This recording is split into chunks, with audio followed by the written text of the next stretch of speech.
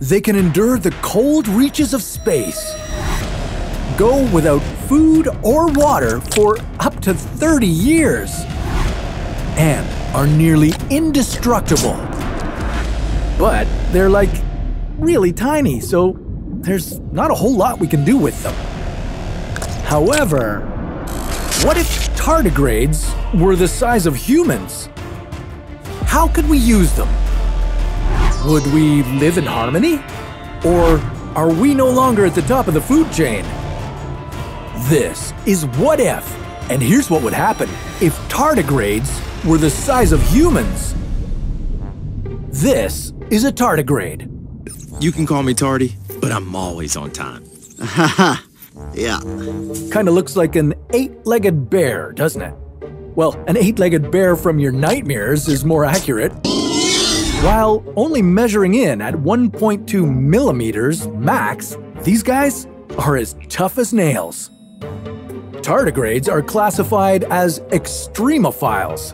A what-a-file? Whoa. This means that they can roll with the punches in whatever extreme environment they call home. They can go 30 years without food or water, thrive in an absolute zero or above boiling temperature, and survive in pressures 6 times that of our ocean's deepest trenches. These teeny tanks can thank a unique protein for their resiliency, known as DSUP, which is short for damage suppressor. So, what would life be like if tardigrades had a growth spurt?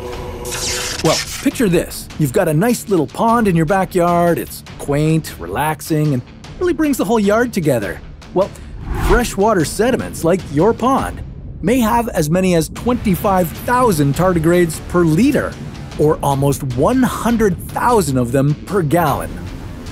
But now things aren't as cozy.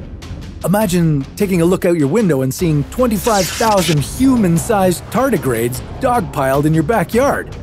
Our planet would be swamped with giant tardigrades. Okay, there's gotta be a plus side to this. Maybe we could use them for something. What if you rounded up a posse and went hunting for tardigrade? Could we use their hard outer hides to create protective wear and get some of that sweet, sweet DSUP for ourselves? Tardigrades are encased in a rugged, flexible cuticle. Imagine a cow with armor similar to the exoskeletons of grasshoppers.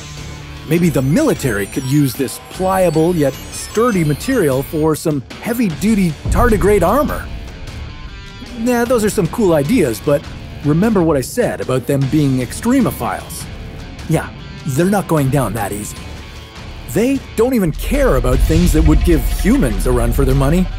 Take droughts, for example. A dry environment might trigger a tardigrade to go into a cryptobiosis state. The tardigrade will squeeze all the water out of its body, retract its head and limbs, and roll up into a little ball and become dormant. This is known as a ton. When in this form, the tardigrade's metabolism slows to 0.01% of the normal rate, and it can maintain this halted state for decades, until it again comes into contact with water. What the? Hey, cut it out! So, now that they're asleep, you might be thinking it's the perfect time to attack. Well, we wouldn't recommend it. A giant, angry tardigrade has 8 legs and 4 to 6 claws on each paw, not to mention their dagger-like teeth that also make them ferocious killers. Now, thankfully, we don't have to worry about our planet being overrun by human-sized tardigrades, but that doesn't mean we can't still learn from them. Because they are so resilient, we could gain a thing or two from these tiny titans, such as how to develop more resilient crops by using their valuable DSUP protein. I guess we could count ourselves lucky that if tardigrades were the size of humans, they'd be like big, lumbering cows, so at least they wouldn't be flying around us, dive-bombing our heads. Did you hear that? Kinda sounds like a bat. What if bats were the size of humans? Well, that's a story for another What If.